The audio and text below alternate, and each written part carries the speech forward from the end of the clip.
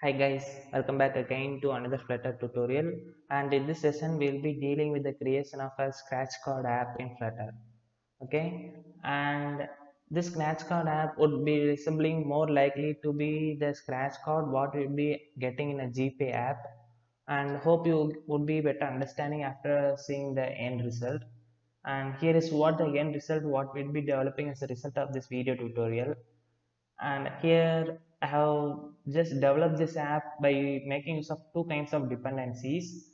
One is the scratcher dependency. As the name suggests, the scratcher dependency is used for having this scratching animations over any Flutter widgets.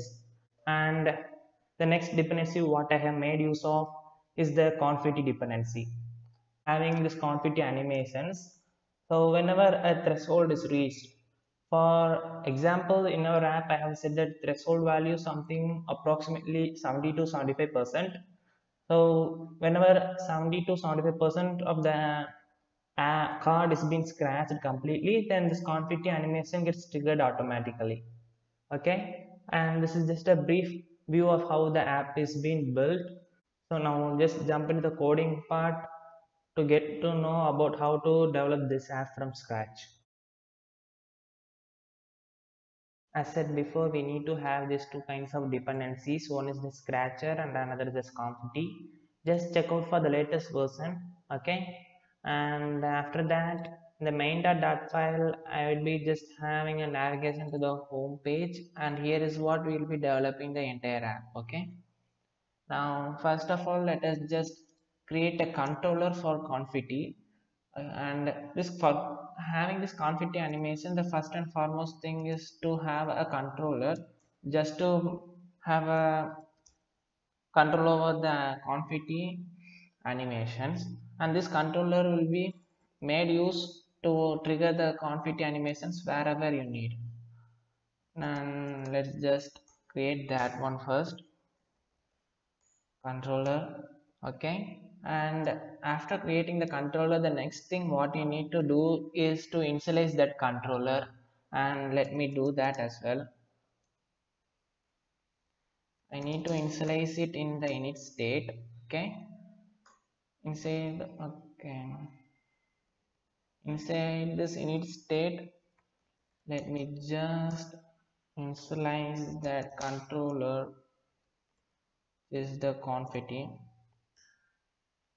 and the parameter what it will be taking is the duration, and let me provide the duration value in terms of seconds and give it as 2 for now. Okay, now we have just initialized the controller for the confetti, and now let's just start in the build widget. Inside this build widget, let me set the background colors dot blue gray would be good, and let us just jump in the body, and I want that widgets to be placed at the center, so let me wrap the entire widget inside the center widget. Okay, and the first widget what we will be having is the scratcher widget,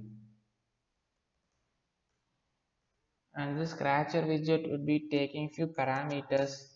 First is the brush size, and as the name says, it is just the thickness of the dragging part, draggable area.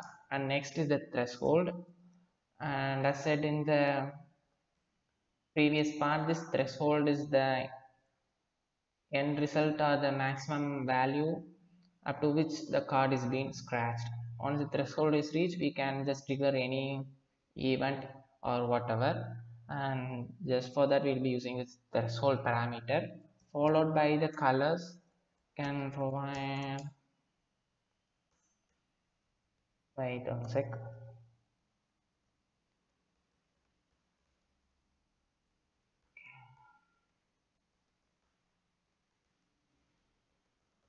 give the color as red, followed by image. The image what you need to have in the front part, that is the wrapper image. Let me have it as the asset image, and let me provide the path which is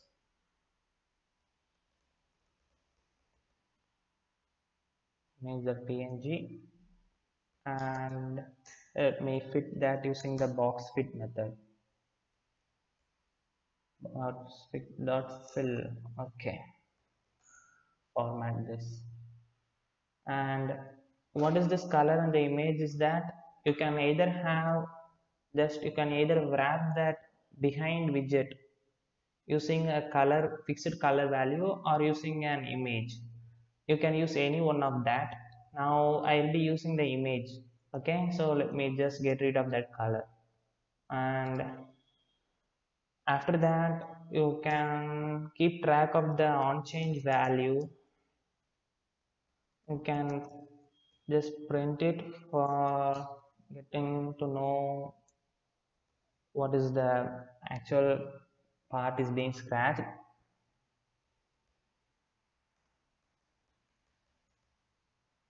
Let me provide it as value.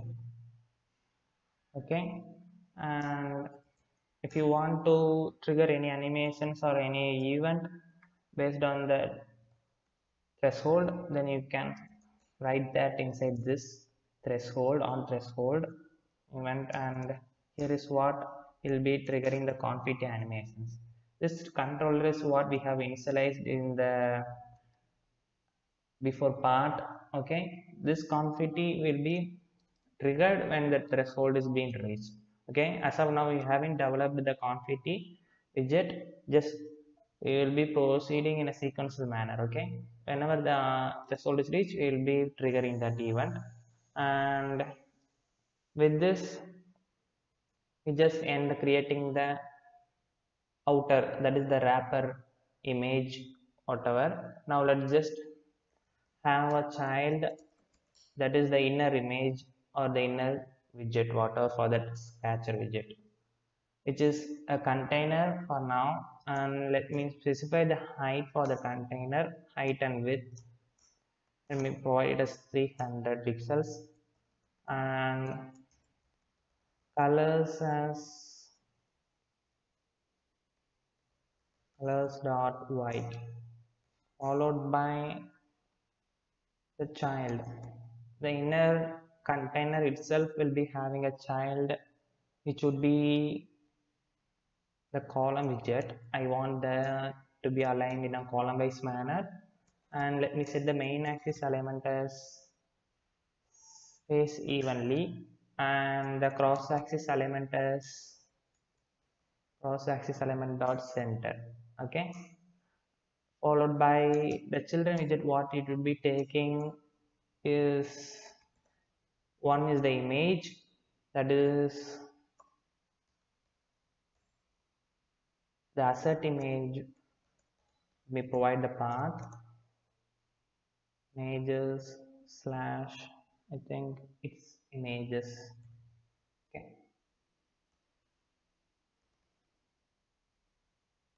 new image, that is the inner image what is being hidden inside this outer image. Okay, and for this image also we can have the fit parameter, which is again the box fit dot, this time it's contain, and width for that image let me specify as 150, and the height let me also specify it as 150, so that would be of even size of height and width.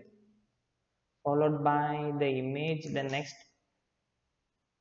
is what again takes the column widget, let me provide it, and this column will be taking a children widget, and inside this children widget is what will be writing the developing the confetti widget. Okay, let me just develop that, which is confetti widget, followed by first it will be asking for the confetti controller.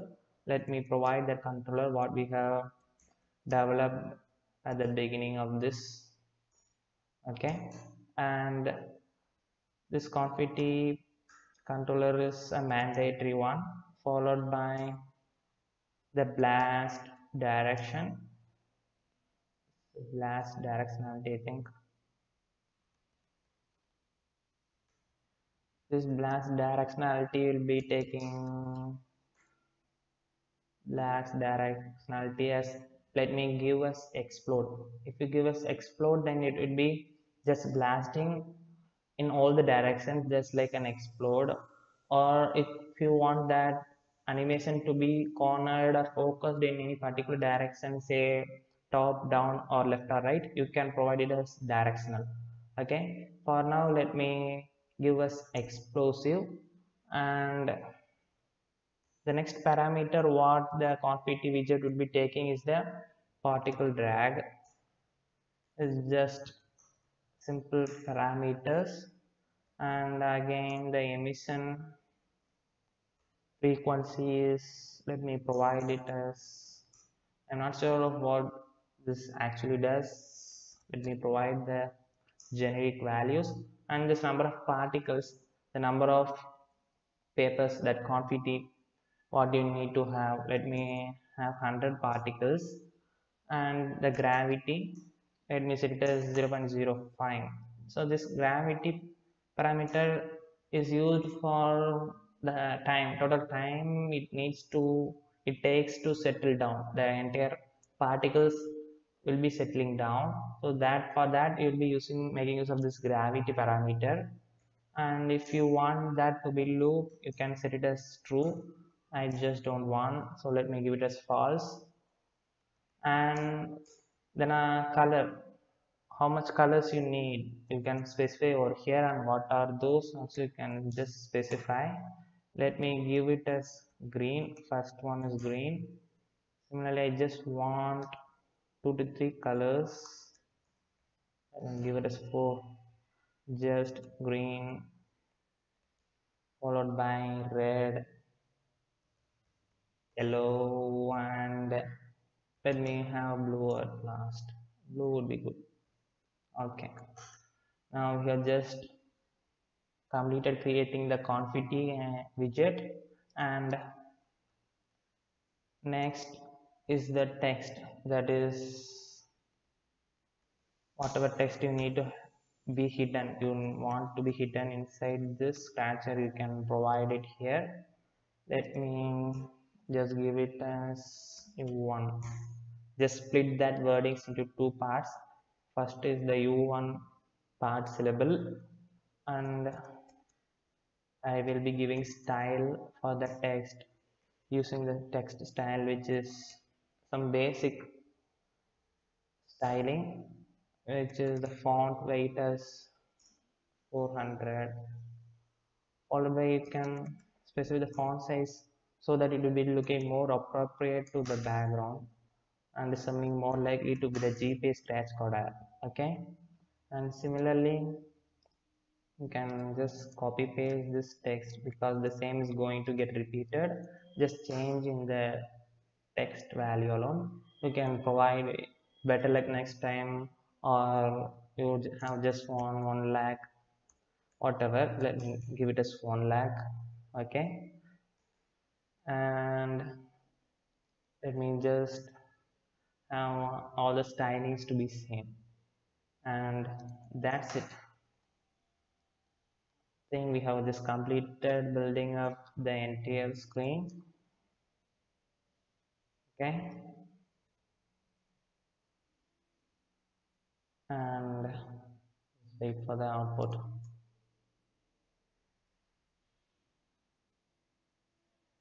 Okay, so this is the output, that is the outer wrapper for this widget, and inside this wrapper is what we have made use of this. What else? Say this is what we'll be having these children's. Okay, so these children's are being hidden by this image. Okay, you can either provide the outer part as an image or color as I said before. For our app I will be providing as an image. Okay, and as of now I am running the browser. The output you can't be able to just get as expected. If you run in any physical device or any emulator, you'll be able to get the output as shown in the previous part. Okay, and that's it guys. Thanks for watching. Don't forget to subscribe, and I will see you in the next video. Bye.